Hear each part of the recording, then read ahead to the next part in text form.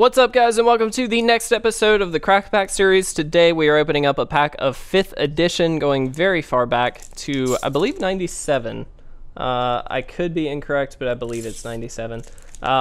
Definitely some awesome stuff in this, so hopefully we get something cool.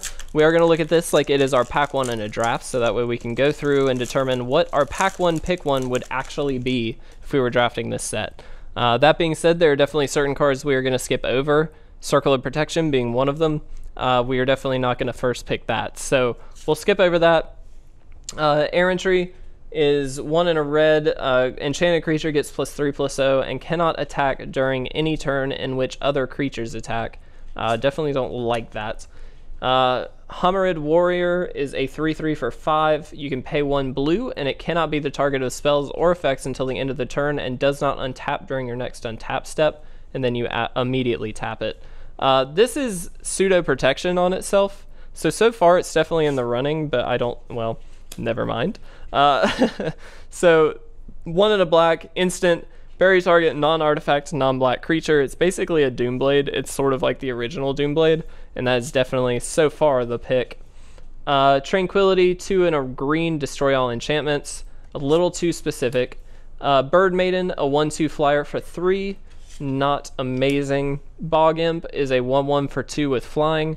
Generally speaking, this isn't a terrible card only because it's an early flyer, which is fine, but it's definitely not super strong. Unsummon, oops, sorry about that. Unsummon, 1 blue, return target creature to its owner's hand. Great, definitely in a blue deck, but not quite as good as Terror.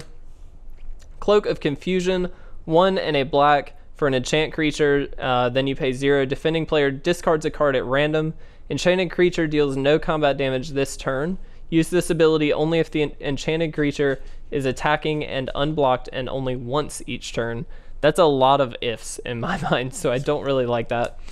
Arox, I might be saying that incorrectly. 3 and a green for a 2/3 with trample. If it attacks, it gets +1/+0 until end of turn for each other of the one of these that's attacking. Interesting. Not necessarily amazing though. Goblin Digging Team, 1 for a 1/1, sacrifice it, tap it, and sacrifice it to destroy target wall. A silly card, not first pickable.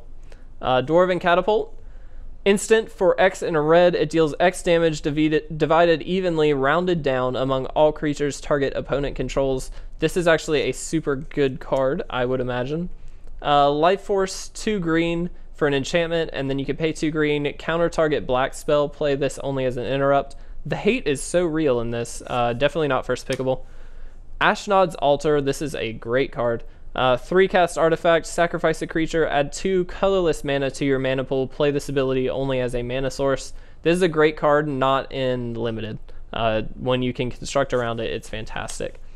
Jade Monolith, 4 for an artifact. You can pay 1, redirect all damage from any creature to yourself.